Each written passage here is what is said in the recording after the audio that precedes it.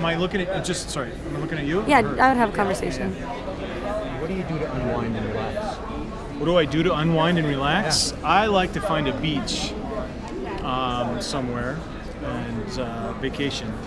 And I mean, so I don't get to unwind and relax on a regular basis. I have 3 kids and very active as the CEO of our company and all that stuff. So it's just kind of like go, go, go, go until vacation time comes, and then we spend 2 weeks in Hawaii or Barbados or Bahamas or somewhere like that. And I've seen some of those photos on Instagram, and they're lovely. So that was a random question, wasn't it? Sure. Yeah. So you're an influencer. You're very well known within the marketing field. So when someone approaches you, a brand approaches you with a very random question, how do you respond? How do I respond? Yeah. With whatever's off the top of my head. You know, I mean, if I can intone what their intent is, and if I understand who they are, and then I look at the language of the question, then I'm going to try and guess what it is that they're getting at and try and give a meaningful answer of some kind. But otherwise, it'll be pretty random. Okay. How do you like to be approached and engaged?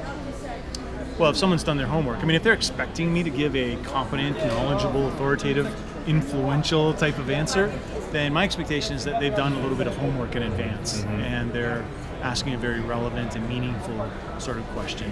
Also, I think it's important that they empathize with what I might want to get out of it. Right. You know, because it's often, well, what can you do for me, says the brand. What can you do for me? And it's not really about, well, what would you like to get out of this? I'd like to get that.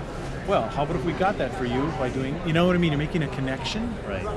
Right. So making it valuable to you as an influencer. Yeah, with empathy and some homework, you can be very effective at asking an influencer something that's going to be motivating for them to be a participant in. Right. Right.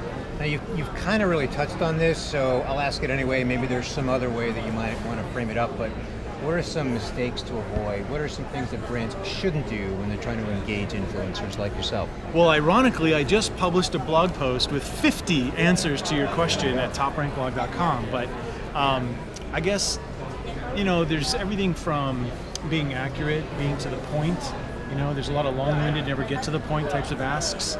Not softening the field, as it were, by getting on my radar somehow is a very effective thing to do. And then the ask afterwards is, and I don't mean following me on Twitter and then 5 seconds later saying, hey, can you send a 1,000-word article tomorrow? No.